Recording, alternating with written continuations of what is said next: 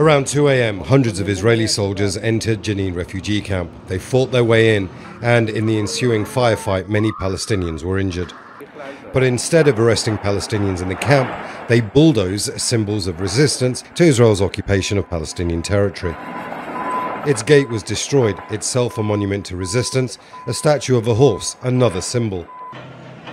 A heavily armoured bulldozer also threatened the entrance of the local hospital as it was taking in victims. The raids and the war on Gaza have hardened attitudes in the camp. One man tells us he can't stop his family members from fighting back. When you see the dead Palestinians and the tragedies unfolding in Gaza, what's left? How do you stop people from fighting back? Our hearts are not made of steel. This is an unusual tactic by the Israelis. Normally, this size of raid is designed to capture or kill Palestinian fighters in the camp. And it wasn't the only raid. This is now standard for Israeli forces. Multiple raids over multiple locations in the occupied West Bank. At the same time Jenin was being raided, the Israeli army entered Silwad north of Ramallah and arrested people. They then entered the Hamid household. Farah Hamid was convicted in 2003 and was serving 7 life sentences when he was released in 2011 as part of a prisoner swap deal with Israel. He was expelled to Gaza. His family has had little contact with him since then and no contact since October the 7th.